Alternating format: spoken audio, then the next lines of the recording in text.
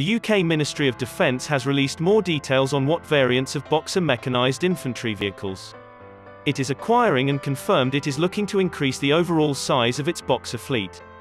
The British Army is set to receive 523 Boxer MIVs across 4 variants: armoured personnel carriers, equipment support, command, control, communication, computers information and ambulances.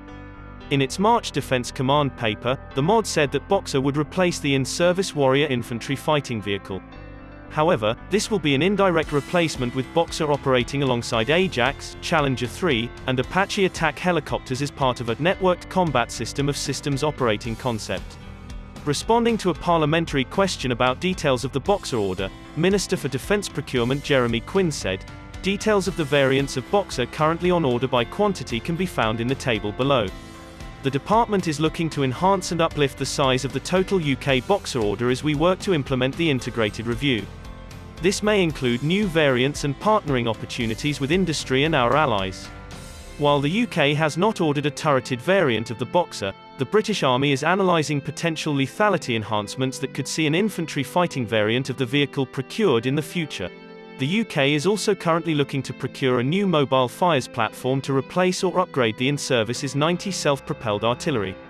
A potential candidate for the future artillery system could be the Boxer-based remote-controlled howitzer 155mm built by Krauss-Maffei-Wegmann. Of its 523 Boxer MIVs, the UK will receive 85 infantry carrying vehicles, 60 engineer section vehicles, 62 recce and fire support vehicles, 28 mortar carriers, and 50 equipment support and repair platforms.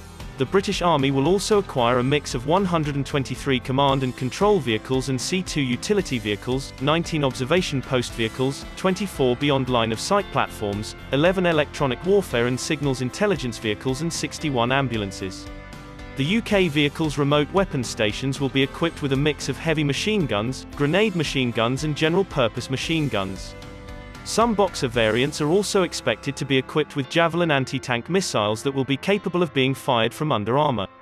The configuration of the mortar-carrying Boxer is said to be subject to ongoing investigation following the publication of the UK's integrated review.